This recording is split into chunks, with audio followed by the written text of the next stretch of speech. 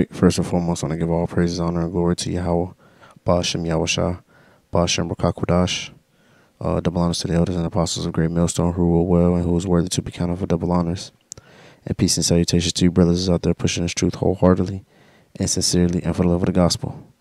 All right, the brother Gabaria from Indiana camp come back at you again with another sit down.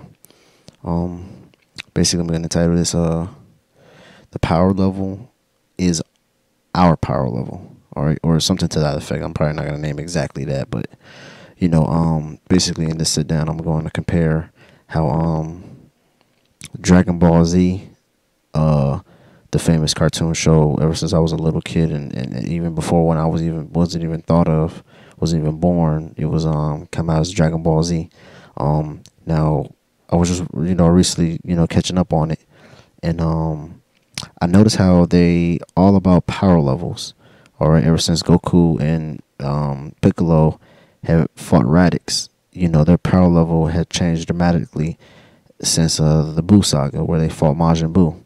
Now, when I was looking at it, I had seen that Goku power level wasn't as strong as he once were. Even when he was a little kid, he always grew to have his power level max and succeeds, which other life force power level can't do that as far as humans. I believe their power level gets to a certain degree and then it stops. They can't get no higher.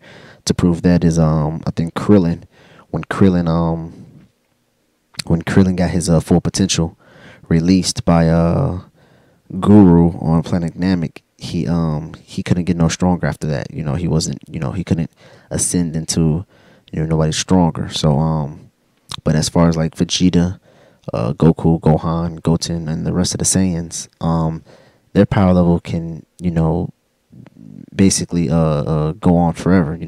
They're basically they're of a warrior race where they need power, their bodies can adapt to any type of condition and fighting and heal itself. Basically, matter of fact, Vegeta actually came out with and said if a Saiyan gets beaten to near death experience, he just comes back that much more stronger.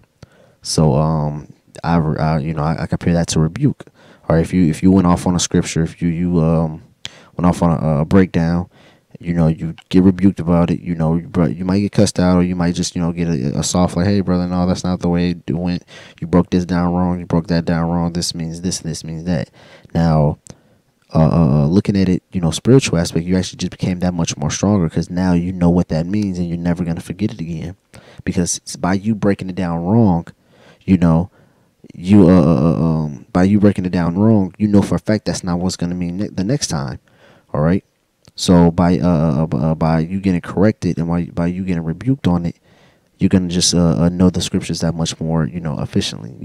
So by you constantly getting rebuked, constantly getting corrected on the right on a straight and narrow path, you're gonna just become that much more stronger. So I compare that as to fighting. As many times as you lose, you're gonna know your mistakes, and then you're just gonna come back stronger and stronger and stronger.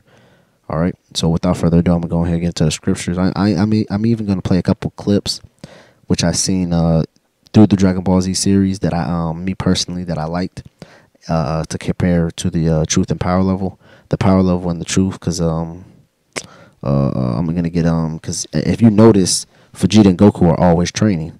As a matter of fact, Vegeta is always, always in the hyperdrive time chamber or in the pods that his wife Bulma made.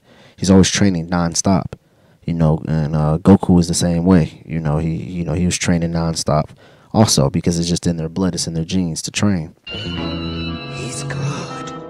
He's really good. It looks like he's gotten a lot stronger. Well, that's what happens when you spend all your time training. We'll wait for what? He needs a sensu bean. Quiet, boy! Where is your honor? Like all pure-blooded Saiyans, Kakarot would rather die fighting than win with one of those disgraceful sensu beans as his crutch. Kakarot trained in the hyperbolic time chamber just as we did. Now let's see what he can do. Now, should we train? Absolutely, man. This is 2 Timothy chapter 2, verse 15. It says, study to show thyself approved unto Yahweh, a workman that needeth not to be ashamed, rightly dividing the word of truth. All right, so what's that talking about? Rightly dividing the word of truth. Matter of fact, let me start from the scripture at the top. It says, study to show thyself approved unto God. All right, and what's that talking about, man? That means basically get into these scriptures, man, looking up words, going into the history, watching videos, really get into this word, really digging down into it, man. Reading, listening to the word, whatever you can do to get yourself fully engrafted into this program, man, you need to do. All right, it says a workman that needeth not to be ashamed. All right, what's a workman, man? A workman is a person that has a job to do. If I'm an artist, if I'm a painter, I'm not just gonna do no sloppy work, because they're gonna be looking like, wow, this guy's painting is not really all that. It's just, he should be ashamed of this painting. You should be, you shouldn't be ashamed of the work that you put into this thing, man. You should be glad.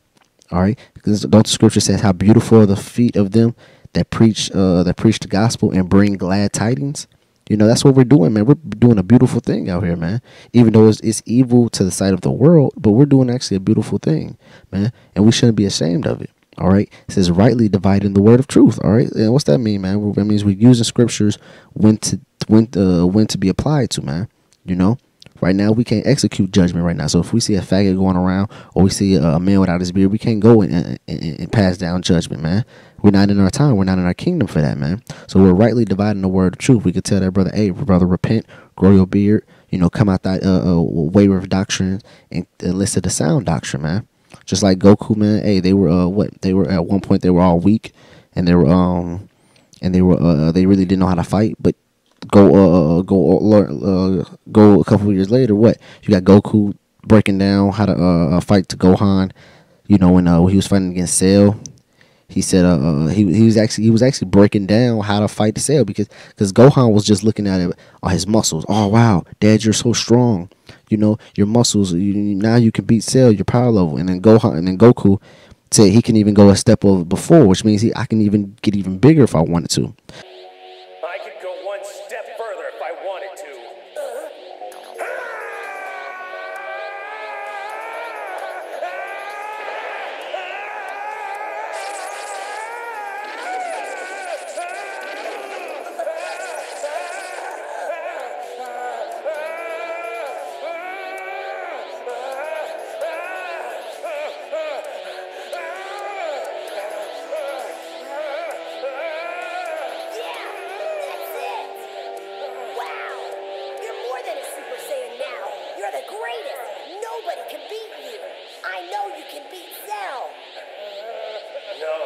This new form has a weakness.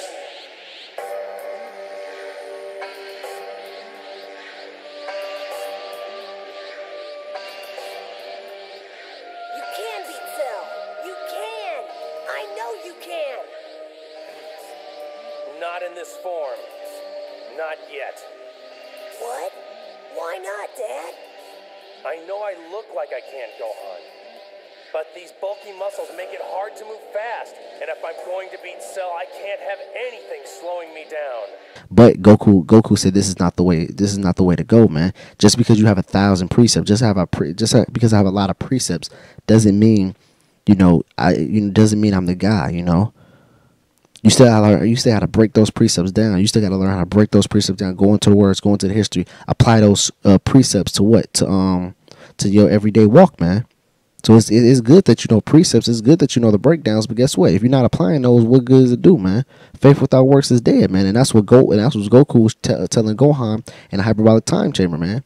Basically, you can have all the precepts in the world, but if you don't know how to apply them to your life and know how to rightly divide the word of truth, what good is it to you, man? We'll go ahead and get the next scripture, and this is gonna be 1 Peter chapter 3 verse 15.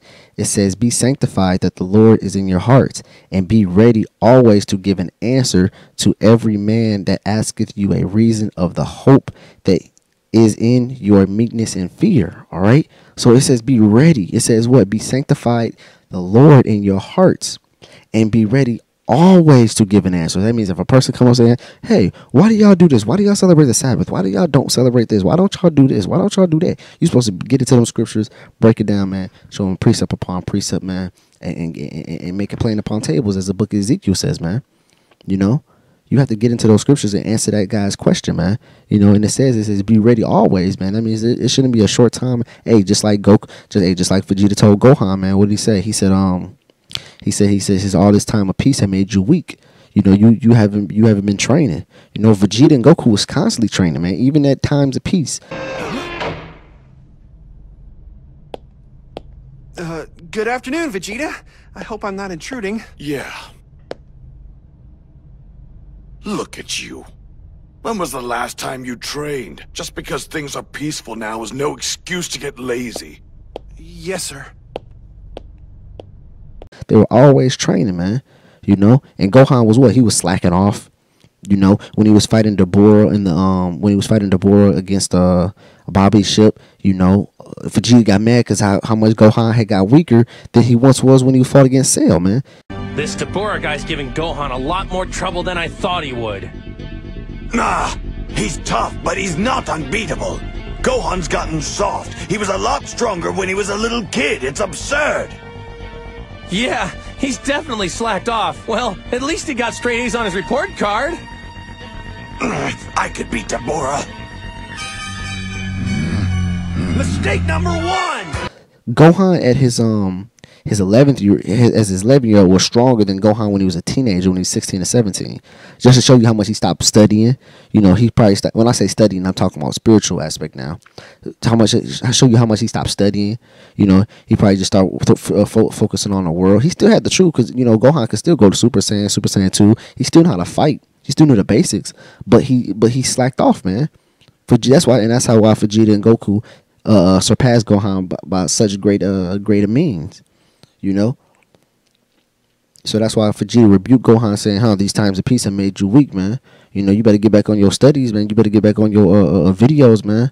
You know, before you get too weak, and then when the greater test come, your ass is gonna get killed and end up getting killed. You know, Goku and Vegeta was always on their studies, man. You know. So it says what? It says be ready always to give an answer. That a man to ask you a reason of your hope, man. So, right, man, are we always supposed to have an answer ready, man? We're not supposed to beat around the bush or send that man off like, oh, well, look, go ask my elders, man. I don't really know to know, man. You know, we are a body, man. We're supposed to know everything, man. You know, that's gonna. I mean, I ain't want to skip all the way. And the Spirit telling me to. I'm gonna do it. You know, this is Sirach chapter 5 verse 15. It says be ignorant of, it says be not ignorant of anything, a great matter or a small, man. So guess what, man? That means we know everything, man. You know, the scriptures in Zephaniah says, man, what? There was no guile found in our mouth, neither was they have a deceitful tongue, man. That means the people out here preaching this word has 100% truth. Goku and Vegeta and Gohan and the rest of the Saiyans, man, they have 100% strength, man, where they can't be stopped, man. You know, they have 100% strength and then if they do lose, if they do get rebuked, guess what? They're coming back that much more stronger, man. All right, but guess what? The elect is not going to lose. The elect is not going to be weakened, man. You know. I'm gonna get this right here in Revelations. It says Revelations 1 and 3. It says, "Blessed is he who readeth." All right, it says, "Blessed is he who readeth." It's like I'm adding to the scriptures. It says, "Blessed is he that readeth." All right, and what's that word readeth? Let's go into it right quick.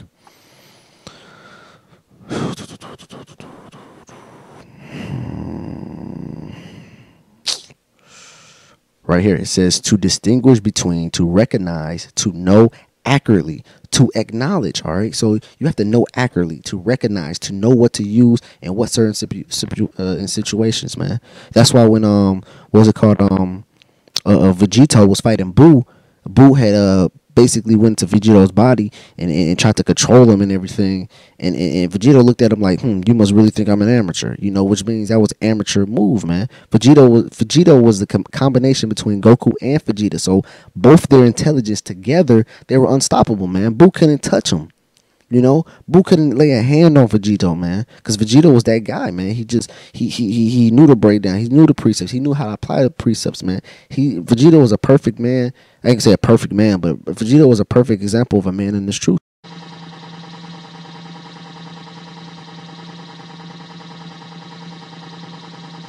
What's wrong? Has your confidence finally dropped? You know your run can't last forever. Not when I'm on guard. It's not much fun being hunted down, is it, Majin Buu? Being hunted just the way you hunted down our friends, does it? Man, you know, a perfect example of how the body should be. You know, matter of fact, because he wasn't just one man, he was actually two men put together. So the scripture says, what, two are better than one, you know, and we're all parts of the body, man. You know, so when it comes to that body, man, we supposed to be a one working unit, man. Our my elder of this camp, Elder Damashapad, always said, man, we supposed to work like a well-oiled machine, man. One united, man. You know, just like Vegito was united between Goku and Vegeta, and they became one, and they were like a well-oiled machine, man. Boo couldn't even touch him. Boo supposed to have been extremely strong, way stronger than both of them put together. I mean, it was supposed to be stronger than both of them singly, but when they came together, boom, what? Boo couldn't even touch him, man. You know, he even tried little lane tactics, you know, which I compare that to a guy that's nitpicking. He's nitpicking and everything. And we looking at him like, man, what? He's like, yeah, but you guys don't know what that word means. And we was like, words? Bro, what? Okay, let's get into it, man. Let's.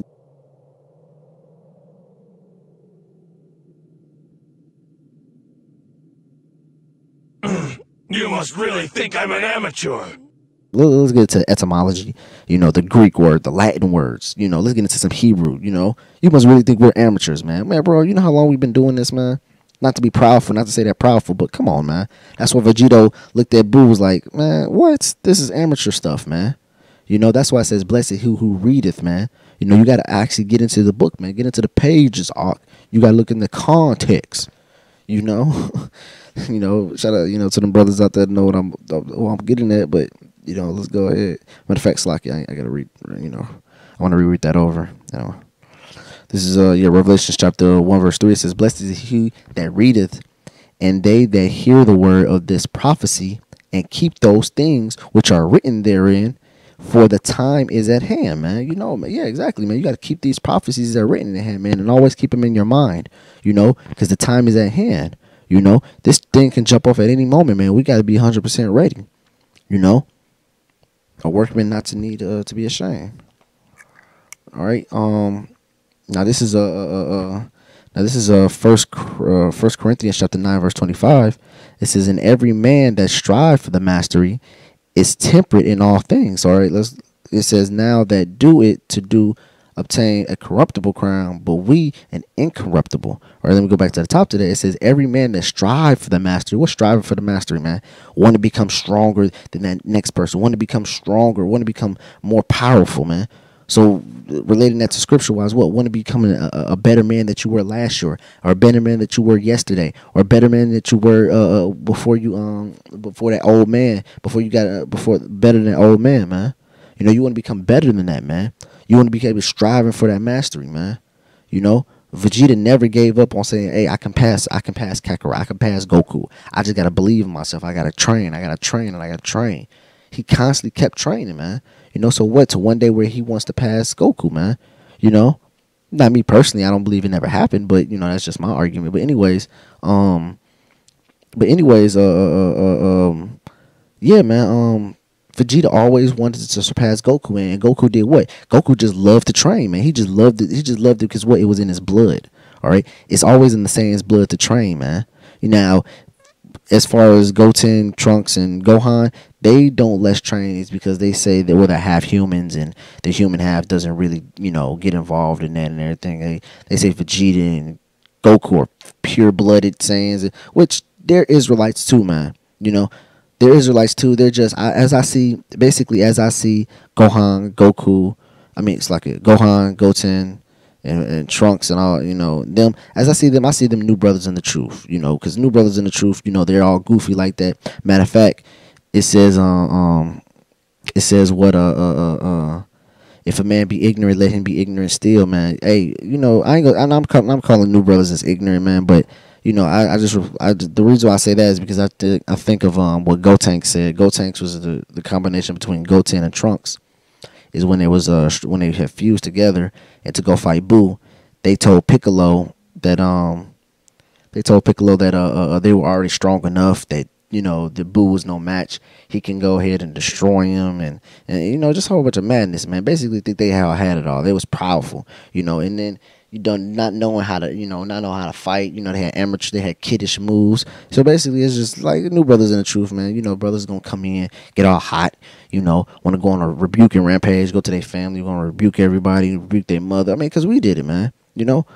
I mean, me personally, I went, I then almost rebuked my whole entire family, man. You know, so I just call it the sugar rush, you know, of Ezekiel, where it says eat the whole roll, where in my mouth it was sweet. You know, I just call it that sweet honey.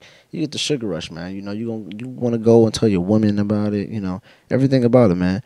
You know, so I compare them. They're still, even though they're still Israelites, you know, they are still Israelites because their fathers are Israelites, but those are like younger brothers in the truth, you know. But it says, back to the scripture, it says, and every man that strive for the mastery, man. So that's what we're doing, man. We're striving for the mastery. Even though we're not going to get the mastery into the kingdom of heaven, but we're still striving for it, man.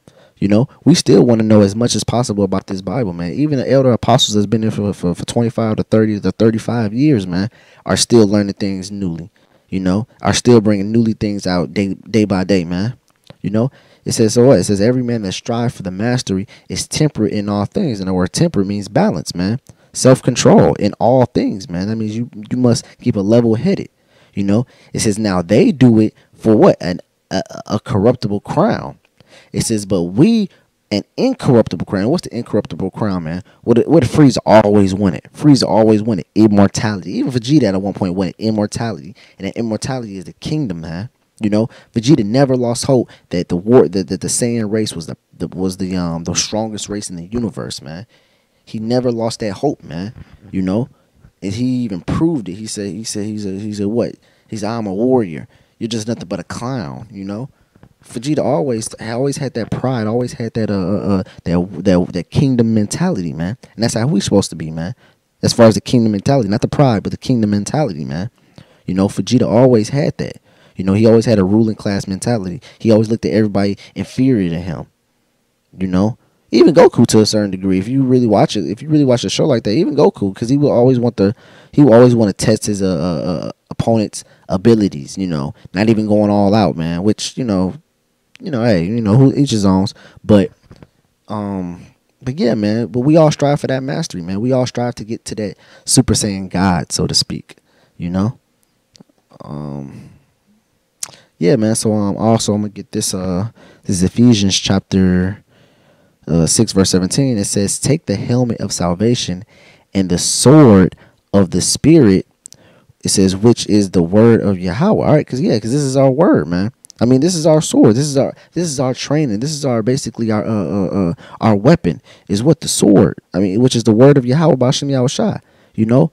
The sword is the sword of the Spirit is our weapon. That's the only weapon we have. So guess what, man? We gotta learn how to use it, man. We gotta learn how to throw it. We gotta learn how to throw it, make it come back to us. We gotta learn all good, nice, cool looking tricks to learn. So once we get our sword, man. I mean, once we get our once it comes time to use our sword, we know how to use it efficiently, man. When Vegeta and Goku trained, they just didn't come up with moves so they can never use them. No, man. The warp Kamehameha, Goku used that so he can use it against Cell. Vegeta's final flash, he used that so he can use it against Cell. Big Bang Kamehameha, they use that so they can use it against enemies, man. The Kamehameha, the Gallic Gun, the Finish Buster, all those are their weapons. All those they use, they train, they try to perfect that. How can I say? They try to perfect they try to perfect that technique, and then boom, when it comes to battle, when it's finally to use it, they can use it just like us, man. It says what? We have to take that helmet of salvation and the sword of the Spirit, which is the word of Yahweh, man. We have to learn everything about our sword and use it efficiently, man. You know? We do these things so we can get better, so we can make ourselves better, man. You know? So we can increase, so we can become stronger, man. which that leads me to my last scripture. And I'm gonna end it off with this. This is Proverbs chapter 24 and verse 5. It says, "What a wise man is strong, man." See, so we're wise. So if you consider yourself a wise man, you're supposed to be strong, man. You're supposed to be confident in this thing, man.